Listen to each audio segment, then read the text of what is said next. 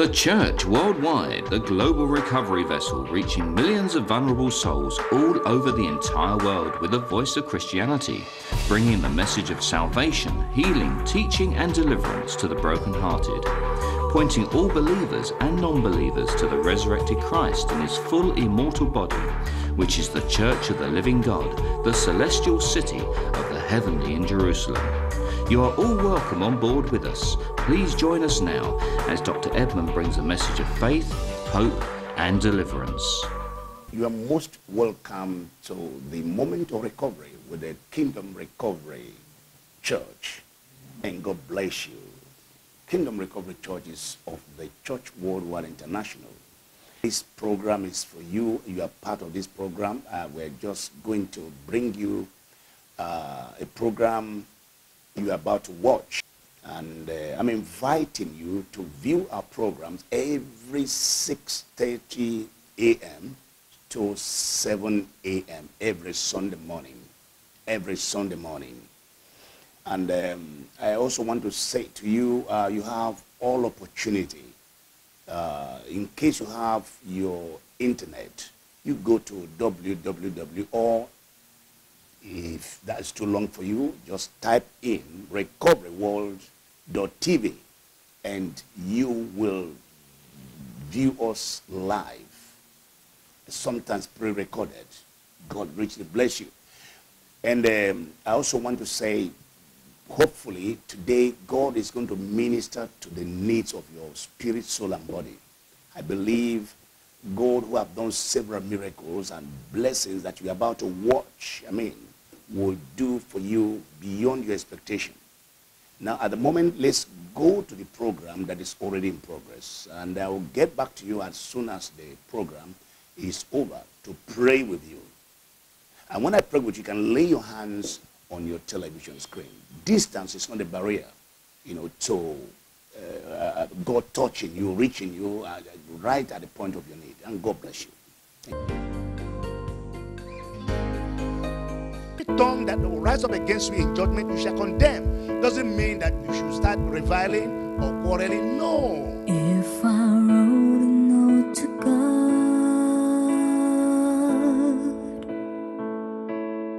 I would speak what's in my soul. So thank you, Jesus. I'd ask for all the hate to be swept away. The Lord will be the fish spirit, snake spirit. Look at that. Look at that. That's the second serpent for today. If I wrote a note to God, I pour my heart out on each page. What we see as death is when somebody lies down and dies. They carry the person and people begin to cry. Oh my God, this man that sells Gary. And the Gary, no more Gary now. That's all we know. We don't know that is not death. That is the first death which Jesus Christ even died for us. What is called death is being separated from God forever. That is called death. Being separated from the Almighty God. Because when someone has died here, he only transfigured. You see the body here, but the person is traveling. The body is nothing but the dust. The person that used that body has gone. So, if that person died in sin, there's no cause for the angels to rejoice. What do you think Jesus meant when he said here in Luke 15, Jesus made a statement in verse number 7. He says, I say unto you that likewise joy shall be in heaven over one sinner that did what? Repented. Are you with me?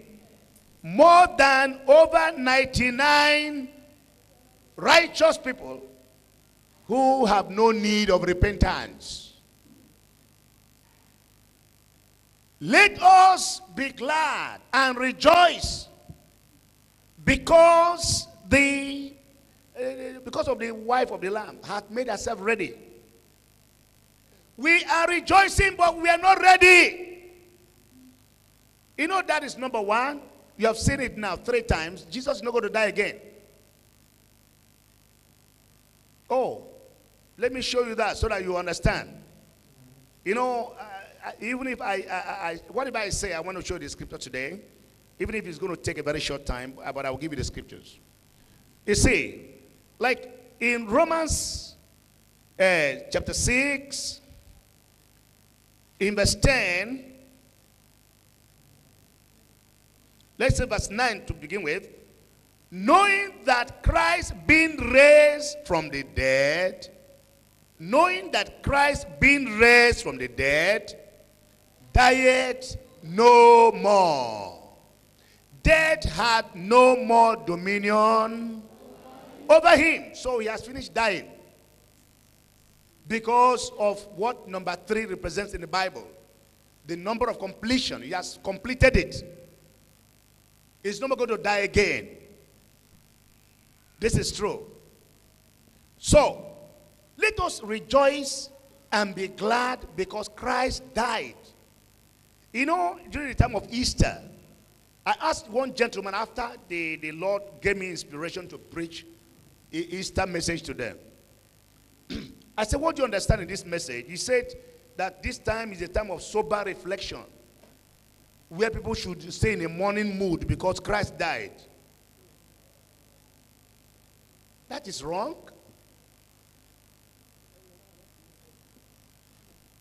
It is you and I that will remain in sober reflection against ourselves because we have died and we don't care to resurrect. Not Christ.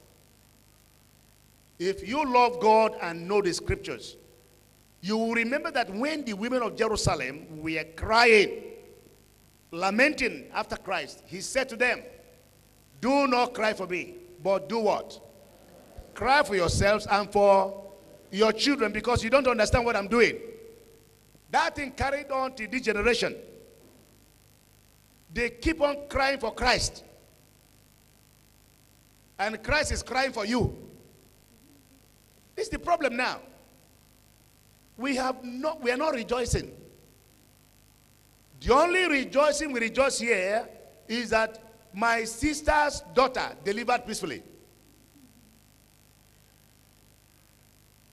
The only rejoicing we are rejoicing here is that my son had been failing the examination, but now he passed JAMB.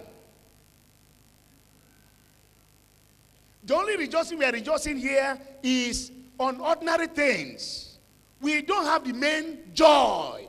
That's why sin continues. Let me tell you, when you are delivered from the sorrow, because opposite of rejoicing or joy is, somebody say sorrow. That's it. Somebody say sorrow.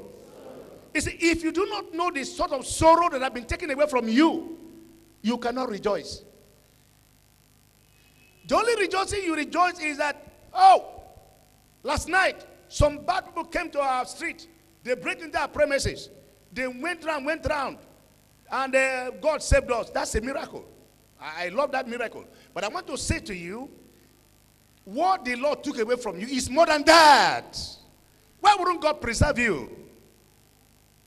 I mean, God will have to preserve what belongs to him, his own thing. No, think about it. You see, let us rejoice, and let us be glad and rejoice. Why? Because the marriage of the Lamb has come. And his wife has made herself ready. Now when you begin to think of, what is this? Who is this, his wife? He's talking of the church. The church is the wife of the Lamb. He's coming to wed the church. Just as we shall see here in a few moments from now, where people will come together and then remind ourselves of how their marriage began and everything. The church is the wife of the Lamb. Jesus Christ is coming for a wedding, to wed the church, to take the church away, like a husband goes to take his wife away. I told you that marriage began this world, and marriage will end this world. Every creature God made in the Garden of Eden, he made every creature male and female. And then when he delivered man, after forming the man of the dust of the ground, so he breathed the true man into that, and man became a living soul. And again, he gave him a wife. I said, this is your wife. That's how this world started. And again, I tell you that this world destroyed before, that this world ended before. You've been hearing the story that God sent flood. God is not wicked. God sent flood, and flood destroyed this world. Yes, he did. He made it. He can destroy it if what was made refused to know the maker. Look at that. So it was because the sons of God is not something of today. Those that believe in the blood lineage sacrifice from the time of Abel, Seth, Enos, Methuselah, and so on, to Adam, to Noah.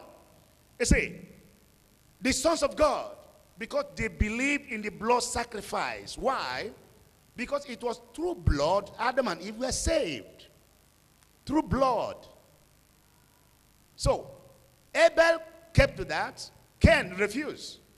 So those who of the Cain's lineage are called the children of the world.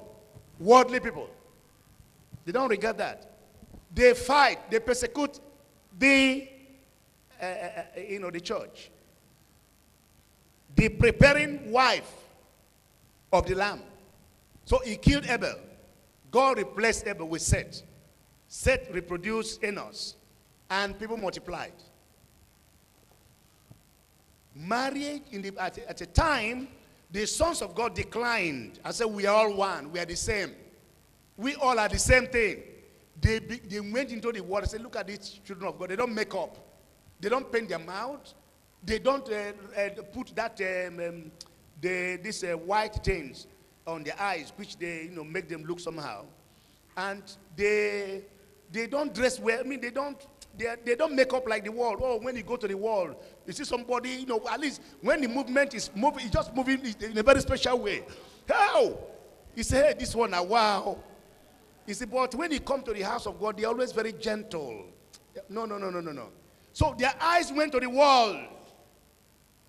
They began to marry the people of the world. And God says, that's so. My own sons, I will teach you a lesson. And he sent flood and wiped everything away because of marriage. Somebody say, mismanagement of marriage attracts the anger of God. Are you understanding? That's what happened. That's how this world ended. Now, the Lord began again. And this world also will come to an end. But it's going to be through marriage. Marriage began it. Marriage mediated it. And marriage will end it. We don't know what's called marriage. We don't know. Some ladies still have some men friends because their husbands are not well to do. And they maintain them. Why should another man be maintaining you when you're a married woman and your husband does not know that? That is the sin. So many sins are going on. I mean, why should you be praying for God to give you a husband, whereas you cannot rest and close your legs and wait for the man that will marry you? Which God will give you the man that you're already disgracing. Because the man that will marry you, you are disgracing him. You have no respect for him. You have no regard for him. You don't even have any love reserved for the man God will send to you for marriage. no love reserved for him. So you are using your body as you like and asking God to bless you with marriage. What type of God is that? That's the God of the serpent, the dragon. He's the God of the false heaven, not the true God. You see, you need to understand what marriage is. Marriage is terrible. Can I tell you, it's marriage that is keeping this building standing. This building you see is marriage. I mean, what do I mean by that? Now listen, let me tell you what marriage is. Everything you see, the camera is marriage. Vehicle is marriage. You see vehicle, you just get a key. You start it, and it starts, and you start moving it. It's marriage that causes it. But you may not understand until I explain it. Everything you see here is marriage. What am I talking about? Even your body is a marriage. Your hand is married to your body. That's why your hand is there. How many times have you left your house, you are going to the market or going to the workplace, you forgot your hand in the house? No, answer me now. How many times? You forgot your leg. You wake up, you want to go to the bathroom. Before you know, you forgot your leg on the bed. No. Someone said, my leg is married to my body. My hand is married to my body. That is marriage. You see these things. All these things you see, they are connections. They are things that agree with each other. That's where they are standing. Marriage is agreement. And this agreement is a covenant. So as I use your hand and leg or whatever to give you an example, that is how marriage is. It's a covenant. That is covenant. That when you hear that covenant is agreement, not just the one businessman can write and then after they fell. Oh, the thing didn't work again as we said. No. When somebody wakes up, the hand died, the leg died. He begins to look for help. Because there's a disfigure. You see, mismanagement of marriage brings disfigure. Can somebody say that? Are you understanding what I'm saying? Please always repeat this in so that they can be part of you. Somebody say mismanagement of marriage brings a disfigure. This disfigure is both spiritual and physical. You see? And again, Christ is coming as the Lamb. Why is he coming to wed now? He has not wedded. They have been walking relentlessly. He walked in heaven. He walked in the Garden of Eden. And when he came, not only that he came to walk on us as well, to take away sin from heaven, take away sin from the paradise. Listen, if you go to the Revelation chapter 22, I don't know whether you read the Bible at all. Let me show you. See what happened here. In verse 2, it says, and in the midst of the street of it, that is heaven, the kingdom of heaven, and on either side of the river, oh my God, Kai, swimmers get ready because you are swimming in this river. Was there the what? What do you see there? No, you didn't see anything there. What do you see there? So listen, you see that? What do you see there? The tree of life. Okay, before, where was tree of life? Where did you see the tree of life before? In the Garden of Eden. Garden of Eden was where? On earth. Is after Iraq. After Mesopotamia. After Iraq. That's where Garden of Eden is. That's where it was. It's still there. But the main garden and the tree of life, those angels the Lord sent to replace Adam and Eve there, took the tree of life into heaven. Because the blood was shed there. That tree was redeemed and taken to heaven. You can see for yourself. That's why I say the Bible you're having, I tell you, the day you know what you have, you rejoice. You see. So, besides that, now Christ have been, not only that Christ came to save us here, as he saved the angels and saved Adam and Eve, I will tell you that Jesus Christ, when he died, his spirit went to preach to those people, the sons of God, who died, according to the Bible, in the days of Noah. who made the errors. He had pity on them because they have not known him. So he went to preach to them. Those of them that believed him, perhaps, I don't know how many, they came out with him when he resurrected, and he took them to heaven. They are no more there now. So that he will be the judge of the living and the dead. You see? So those who died, he preached to them as he's preaching to us, and took them to heaven. Of course, that's the truth. In fact, when they appeared, they went to the holy city. They went round in the holy city. And he took them to heaven. You know, people, some think that when somebody dies, he remains in the grave there. When you see the bone, I said, this is the person. No, this was the body of the person. The person is not there. It's not there. He's a spirit. Man is a spirit. That's why you dream. Your body doesn't dream. It is your spirit that dreams. You see? So, this marriage of the Lamb is talking about you, the church.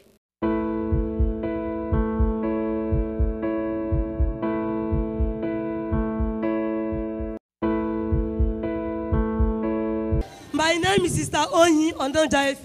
When I was traveling, it was a peaceful journey. But on my way back, Satan said, I will not get back to Lagos. But he never knew that God is a master planner. Praise the Lord. When we left Umuahia, God just used a man in that vehicle. We were praising God. We were singing. You won't believe that it's a passenger's vehicle. It was as if we were going for crusade. Not knowing that the enemy has planned to take his own life, not my own life. Because I will not leave my children for anybody to train. So it happened before we get to, we were just close to, this happened at, very close to Okada, Benin. Before you knew it, the tire of the vehicle, removed. I said within a twinkle of an eye, it was too sudden. The vehicle tumbled inside the bush. I thought I was gone. I traveled with this, my little girl. I thought, because if you see this vehicle, you will not believe that a soul could come out from that vehicle. My God. When I regained consciousness was when people that came to rescue us, held me. Then I regained consciousness. I said, God, am I alive? And I remember that I was carrying this, my daughter, when this thing happened. I only managed to speak because then I couldn't walk. I couldn't move my neck. See bruises all over. In fact, you see, it was indeed a fatal accident. You come and see people. Come and see blood everywhere. People, got injured. Then I managed to ask. I said, where is my baby? They said, don't talk. It's like my head become 10. They said, don't talk. They lift this girl. Is she your baby? I said, yes. Nothing happened to her. She was the only one in the vehicle. The rest of us, in fact, we are badly injured. She was the only one. Not even a scratch. Not even a scratch. In fact, what God did is still a mystery to me. God is too much. God is too much. Oh, my God. Because I lost my husband. This month, maybe 4 years, I lost my husband. God said, no way. You won't go anywhere. You will not leave your children to suffer. In fact, God just used a man. When this girl saw this man, she was crying. The man said, wow, was this vehicle? They said, yes. This man had pity on me. Then I was lying helplessly. They were looking for a vehicle that would take us to hospital. And the distance to the hospital is still far away. Then the man asked, where is this vehicle going to? They said it's going to Lagos. He was the one that went and brought my bags and everything. He started calling my people. He said, who should I call? I called the names of my siblings. He started calling them.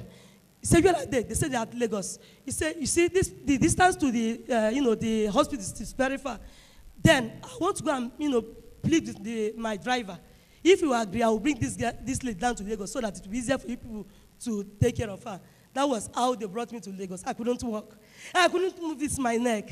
In fact, God is too much. Why are you holding this now? Yes, this is the neck collar. I was using to support my neck for almost a month.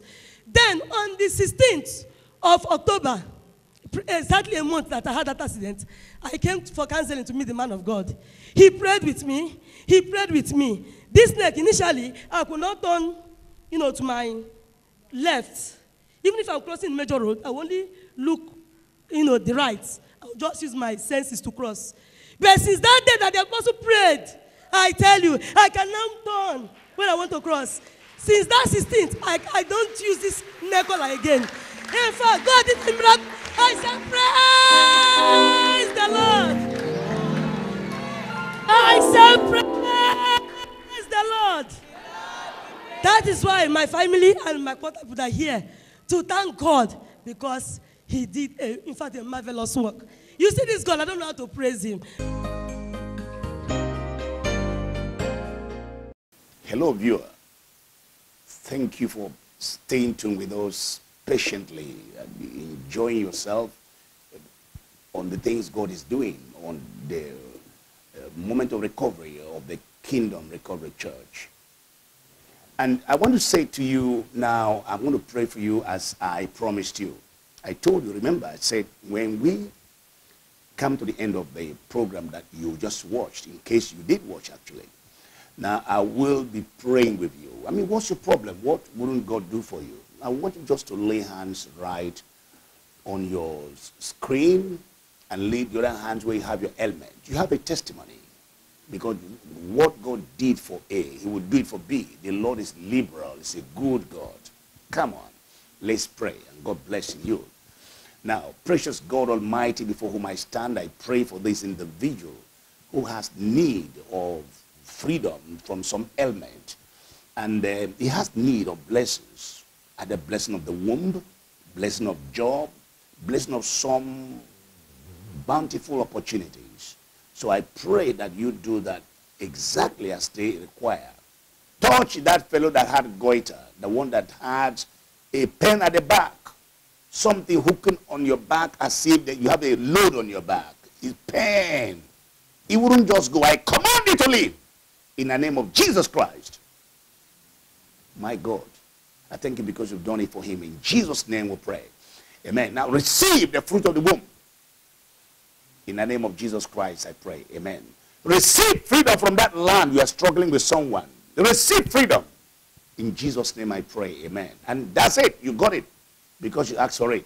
Now give me a boss, give me a testimony.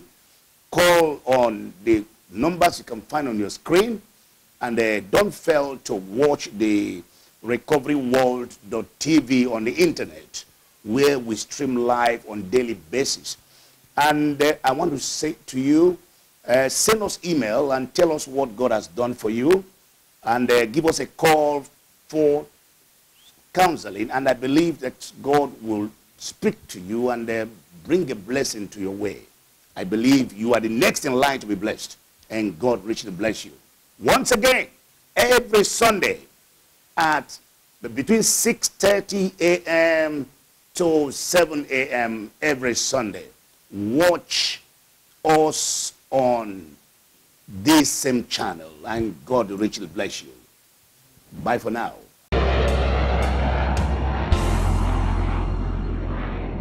Moment of recovery, and we believe that you have been blessed by the word from the anointed servant of God, Apostle Edmund.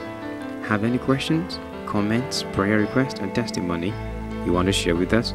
You can do that by sending them to the phone numbers and emails displayed on your screen, for we are ready to hear from you. We hope to see you in another exciting moment of recovery. God bless you.